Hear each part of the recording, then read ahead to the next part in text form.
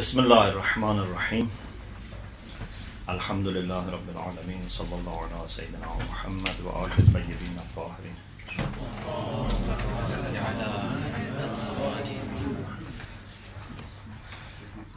So the Prophet Sallallahu Alaihi Wasallam not only had the task of teaching noble traits of character, but also he had the task of showing them in his life. So he's an example, a role model for us to follow. And the Quran says, as you know,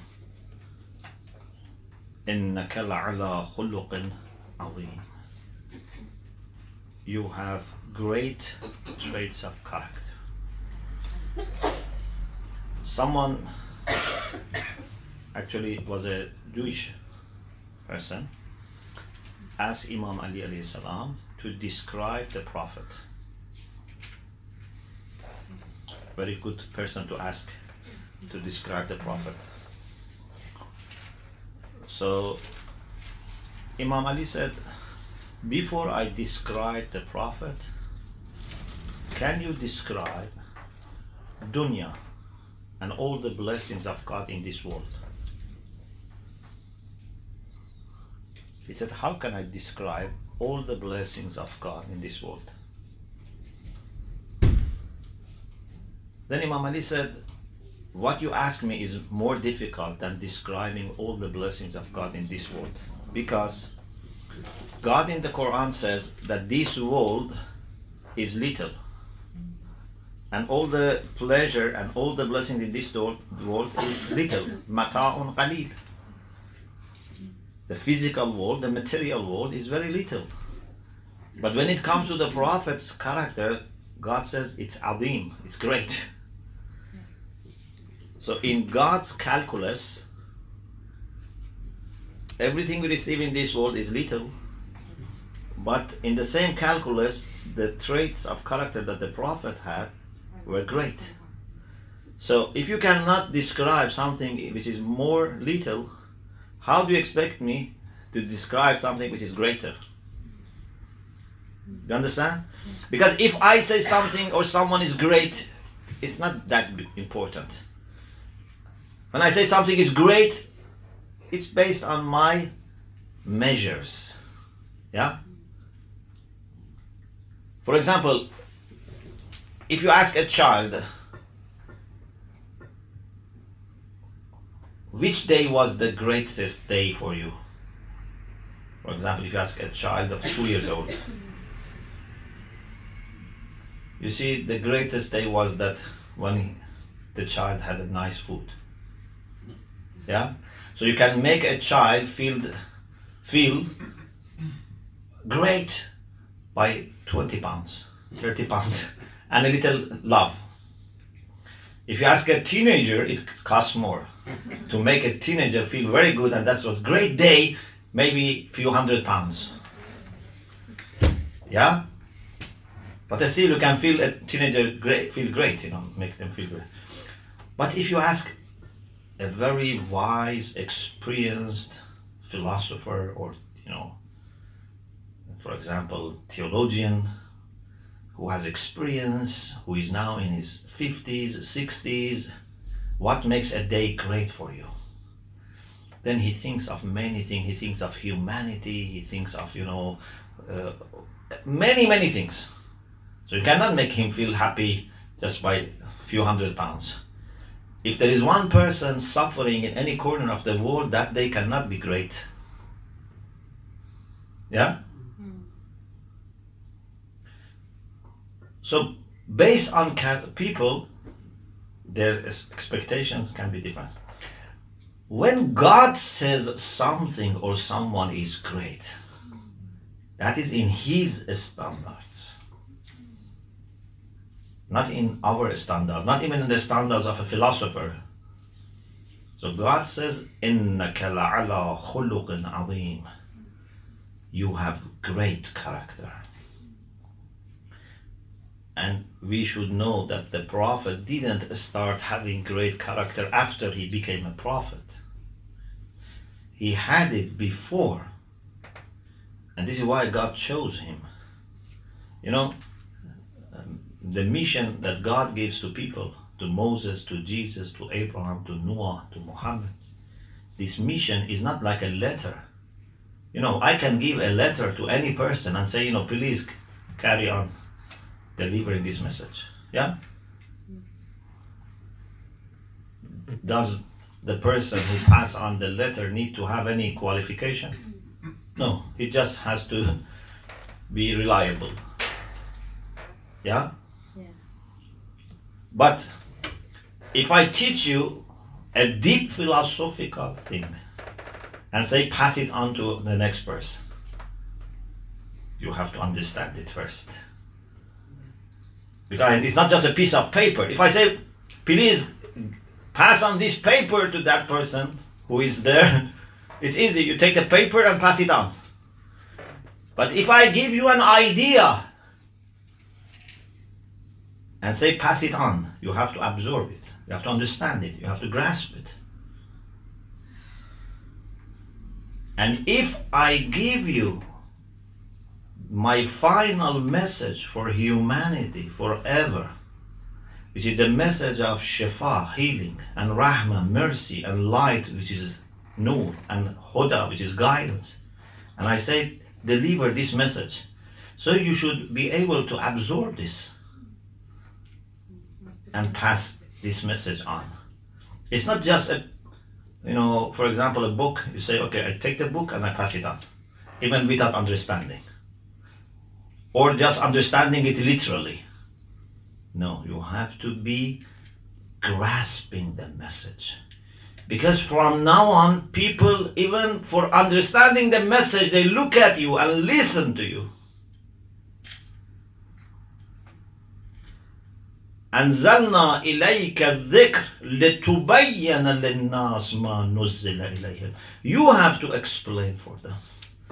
So not only you have to be understanding, you have to be good teacher for this. And also, you have to be very much similar to this message. You know, in the Quran, there are some verses that show how close was the Prophet to the Quran. For example, Allah subhanahu wa ta'ala says about dhikr. We sent you dhikran, the reminder, then says rasulan.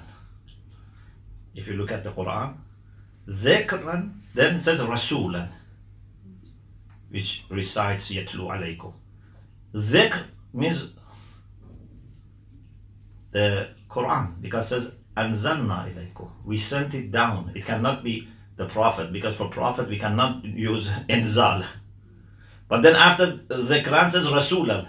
It doesn't say zikran wa rasulan. It says zikran, rasulan. It's either badal or atfa bayan. So it means that the Quran and the Prophet are like two sides of the same coin. One is a human being, and the other one is knowledge of God, wisdom of God.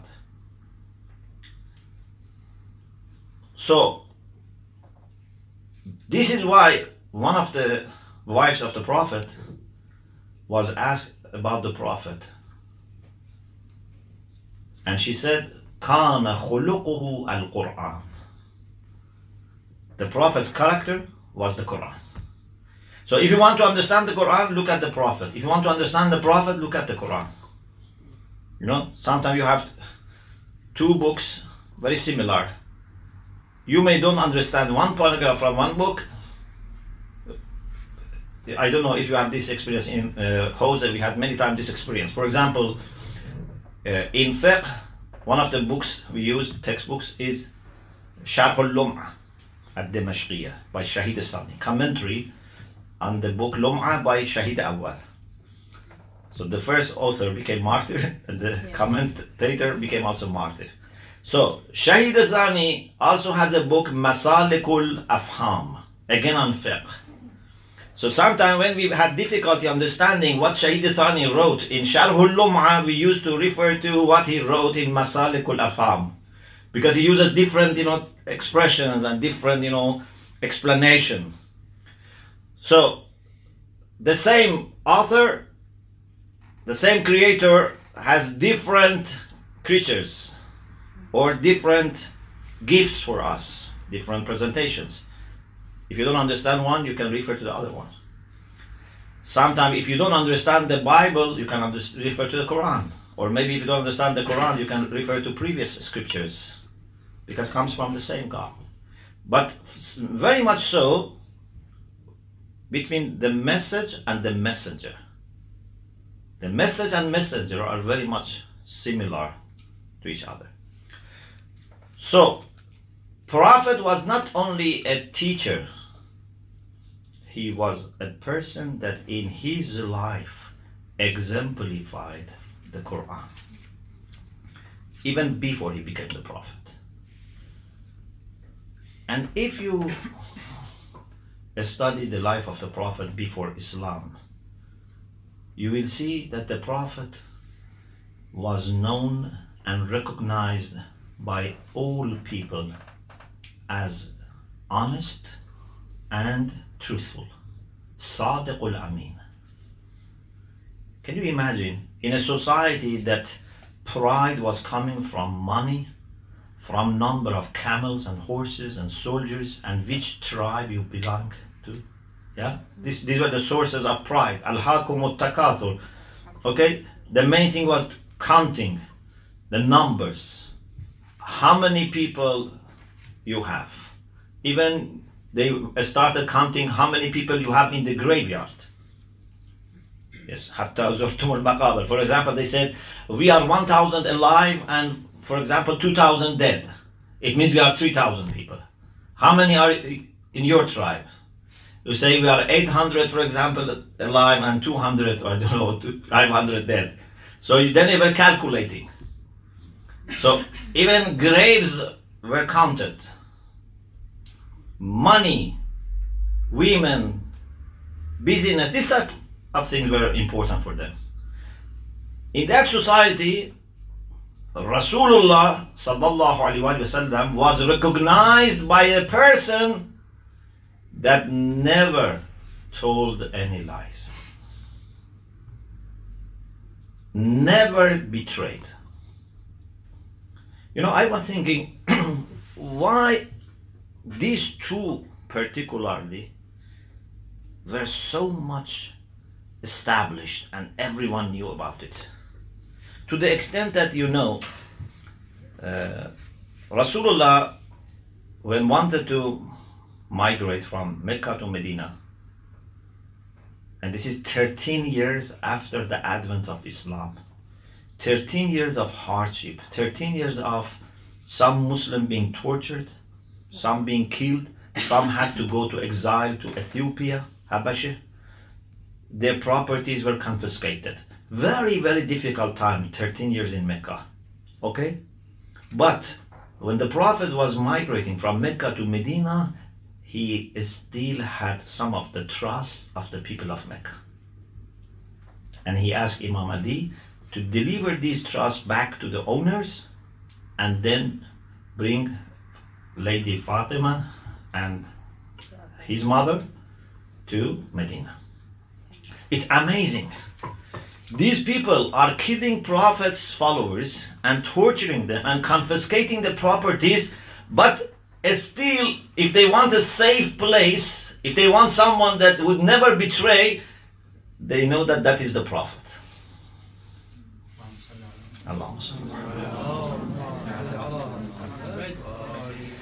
They know, and this is a lesson for us, they know that it's impossible to betray, even by having this excuse that they are killers of us, so we can keep them trust and not give them back. Or they have confiscated our properties, so we don't give them back. No. The Prophet doesn't think like this. This is why he is great. So we become good Muslims. This is a test for us. We can be thinking that we are good Muslims when the day comes that not only our own people, not only our friends from other faith communities, our enemies would say these are the most honest people. If my Muslim brothers, sisters, or my Christian friends or neighbors, they say it's not enough. When our enemies say, those who don't want to see us, but they say, these people never betray. We have lots of problems with these people, but we have never heard any lies from them. That's the day that we are good follower of the Prophet. So, I was thinking why these two became so obvious. Of course, he was a very generous person. He was a very modest person. He was a very humble person. But why these two were circulated in the, minds of those people more? Sadiq al-Amin. Then I came to two conclusions. One, because for future, because God has planned for future. God knew that for them to trust in this prophet in future, in the year 610, he was born 570, Christian era, yeah? So in the year 610, God knew that he's going to give him a message to deliver to people. What would people need the most to trust him? To know that he is truthful and he is trustworthy. And this is why the Prophet in Mecca used to tell them, if I tell you, for example, he went on the mount, I think was Abu Qubais. He said, if I tell you behind this mount, there is an army of enemies and are coming to conquer Mecca, do you believe? They said, yes, of course. We never, lost our trust in you. We never, heard any lie from you. So he said, I now warn you about God's punishment if you disobey, if you rebel against his will. Something in this line.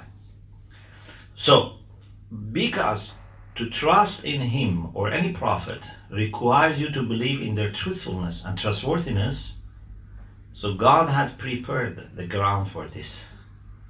So no one, it's amazing, maybe today people have difficulty in finding whether Prophet Muhammad was a prophet or not. Today maybe people have difficulty because they have not seen the Prophet.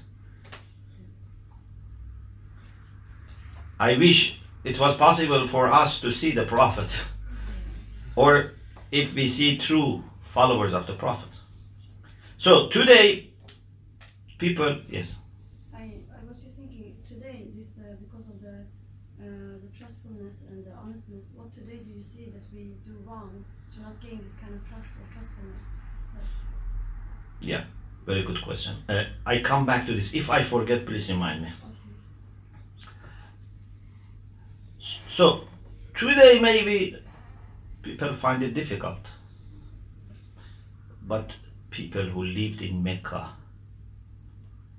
and lived for 40 years with the Prophet and also knew his grandfather and ancestors and all up to Abraham, they don't see anything to doubt the integrity of this person. Okay? So, how you can believe for 40 years that this person is truthful and honest?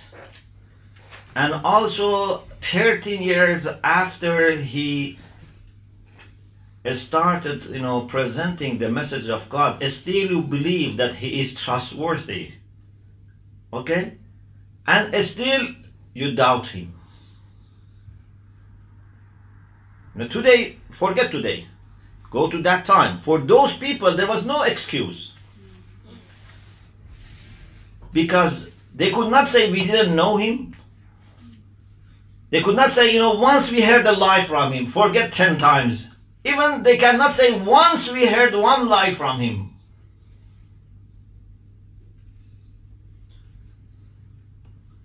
This is why the Quran says, جَحَدُوا بِهَا وَاسْتَيْقَنَتْهَا أَنفُسُهُمْ ظُلْمًا وَعُلُوًّا.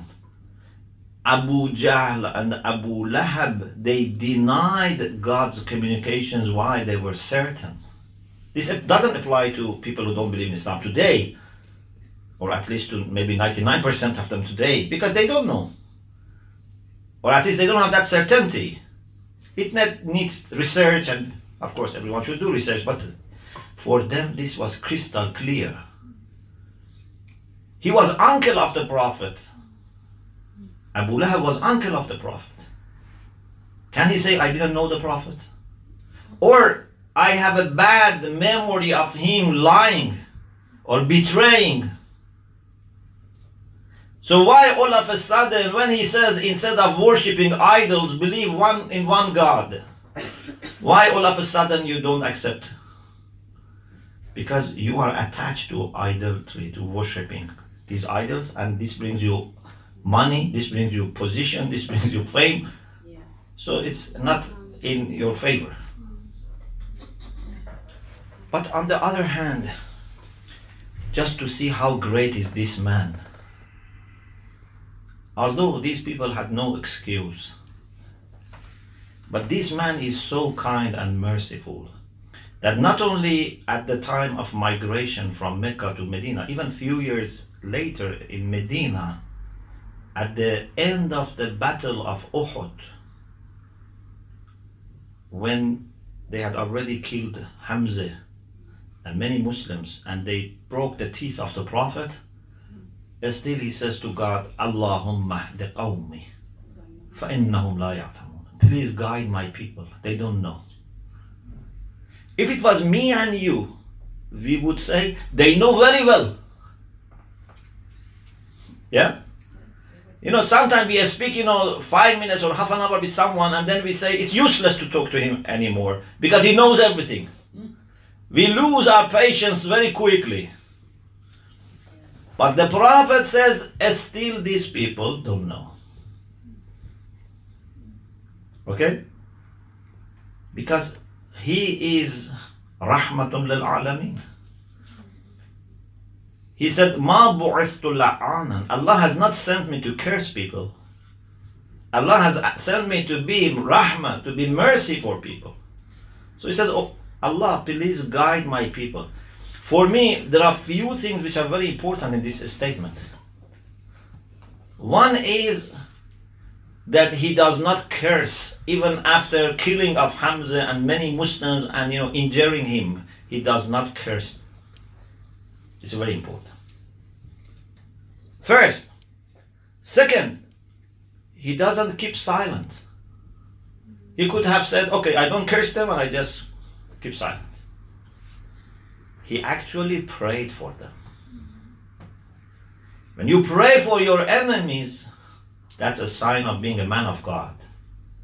Okay? Or woman of God. He said, please guide them.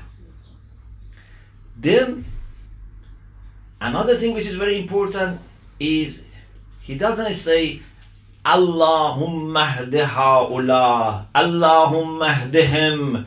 Please guide these people, please guide them. No, he says, please guide my people. Do you see?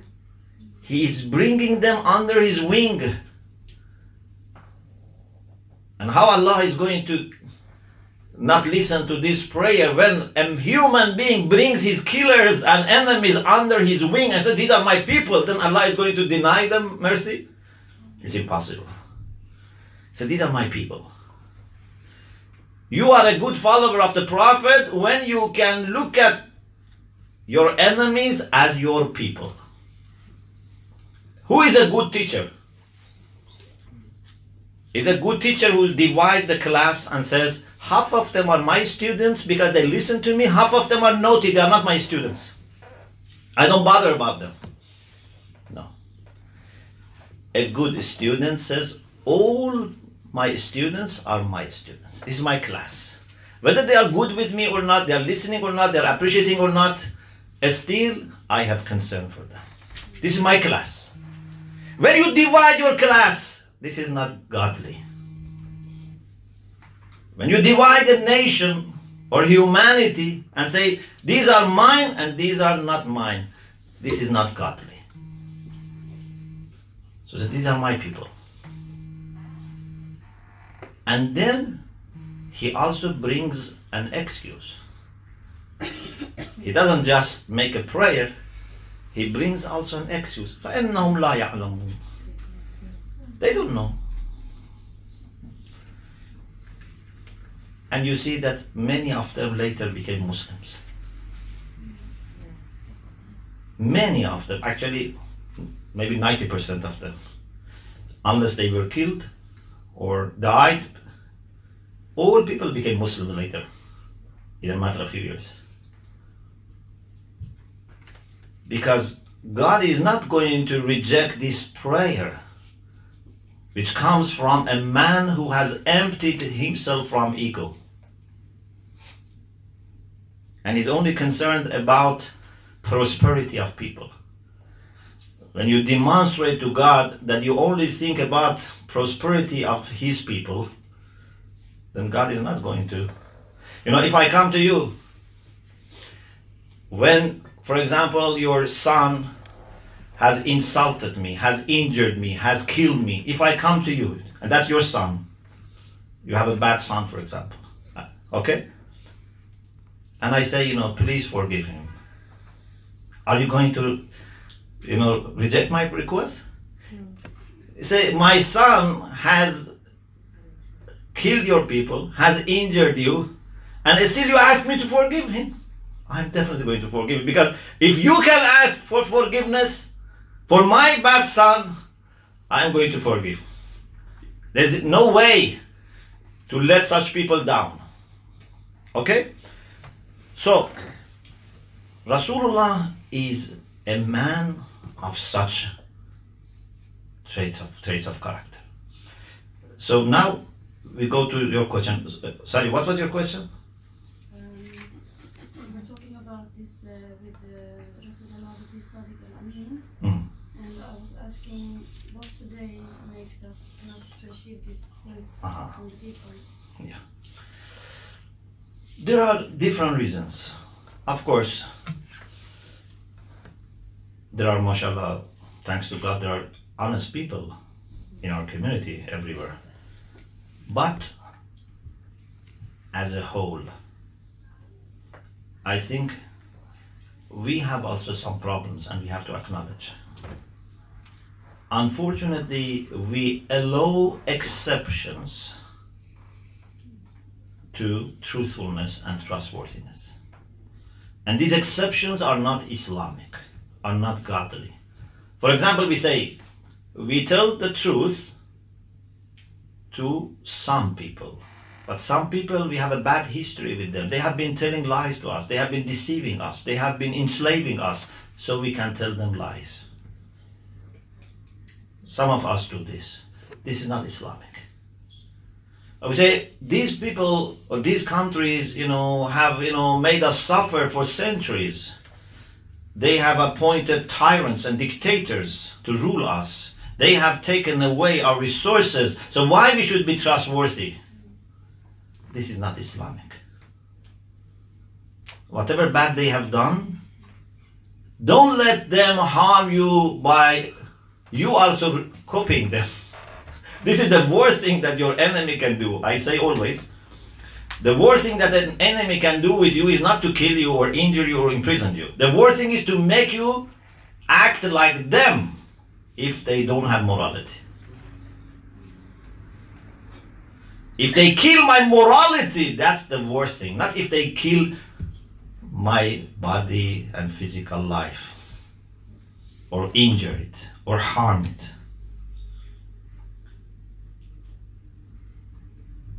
Enemies should only motivate you to become more virtuous. If you want to defeat enemies, of course, sometimes we have personal enemies, but if it's enemy of religion, enemy of God, because many times, really people don't have enmity with God, people have enmity with us. But we don't want to say they are enemies of God. No. Many times it's personal. It can happen to be between a Muslim and non-Muslim or a Christian and non-Christian, but in reality it's not between God and them. You understand? So many times we quickly say they are enemies of God. Why? Because they disagree with me. This is false. But suppose there are people who are proved to be enemies of God. Okay? Suppose. Don't let them and their enmity to take away from you your moral character. Don't say, now I can tell lies to them. I can betray them. No. Up to the last moment of your life, you have to hold onto your virtues. This is what we see in the prophets, in messengers, in Ahlul Bayt. And I am amazed that when you look at, for example, Karbala, you see Imam Hussein alayhi salam. Up to the last moment, he is holding onto his values. It's easy, to hold on your values when everything is perfect. When you have, job, health, safety, security, respect, and saving in your bank, you have everything. Then to be moral is not difficult. And still, unfortunately, fail sometimes. But even if you are moral, it's not great, because everything is perfect. But when you lose your job, and then you are going back home, then to keep still kind and respectful to people is very difficult. When you are wronged, when your safety and security is taken away, when your children are suffering, when your homes are bombarded, still to remain virtuous is not easy. But Imam Hussein alayhi salam gave us this lesson, that you can go to the most difficult conditions and you can suffer in one day what people in centuries may happen to them. To lose all your beloved in such brutal way in one day is like compressing the tragedies that may happen. Even, please, just think about it. How many years you have lived? 30 years, 40 years, 50 years, 60 years, whatever. How many tragedies have happened to you in these 40 years, 50 years, 60 years? And how many tragedies happened to Imam Hussein in one day? So it means that tragedies of centuries or generations were compressed and given to him in one day. Do you see any weakness in him?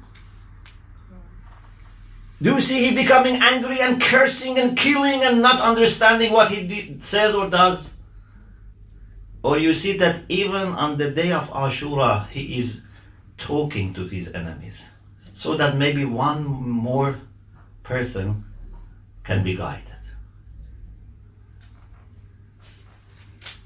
You see his love, you see his patience, you see his remembrance of Allah, his gratitude to Allah subhanahu wa ta'ala, his kindness, his readiness. When you are so much bombarded with problems, you don't understand what to do. But you see, when horror is coming, you don't think, it's easy to forgive for her. If it was maybe any of us, we would not be able to forgive her. You say, now you ask me to forgive you, you have brought all these, tragedies to us. You are the person responsible for my family be here. Now you so easily want to be forgiven? How can I forgive you? If it was me and you, we were not being able to forgive her so easily. But he treats her not just as a criminal who repents. He treats him as a saint. This is Hussein. He treats him as a hero. Not a person that with difficulty we can forgive him and say, okay, just you don't go to hell. No. A person that Hussein sees in him a great person, a great hero, a saint. So, this is the significance of akhlaq that you find in the Prophet, in his Ahlul Bayt, in his household, and his true followers. So if we want to be good Muslim, it's not enough just to pray or fast or go to Mecca for pilgrimage. They are all needed, but the whole point in doing all these things is to make a connection with the Prophet. And by following the rituals that the Prophet described and prescribed, then you be in a position to go deeper and connect your heart to him. Not just remain on the surface and say, okay, I'm praying, I'm fasting.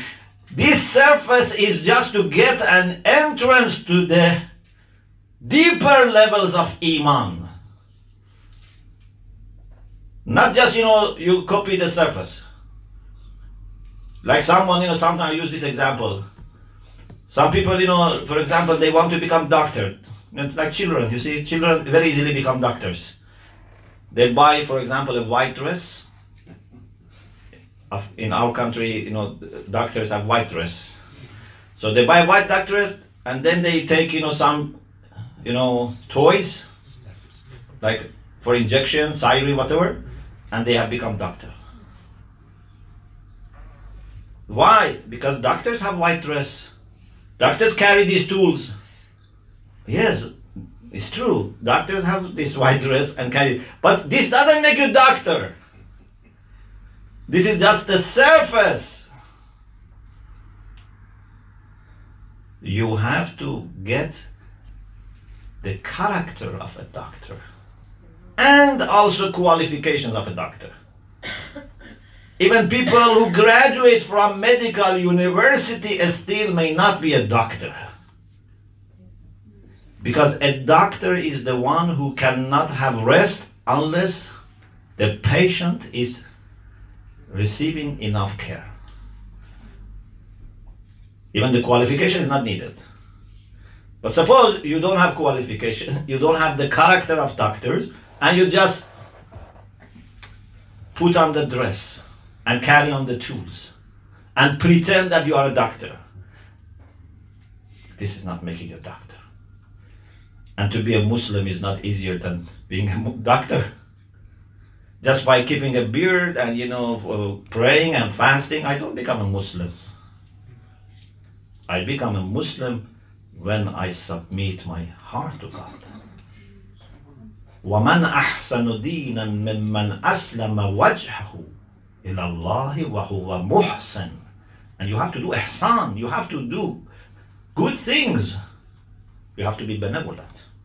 May Allah subhanahu wa ta'ala help us in becoming good people, good followers of God and His prophets and messengers. And may God help us to exhibit the noble traits of character that Prophet showed us in his life. وآخر دعوانا الحمد لله رب العالمين.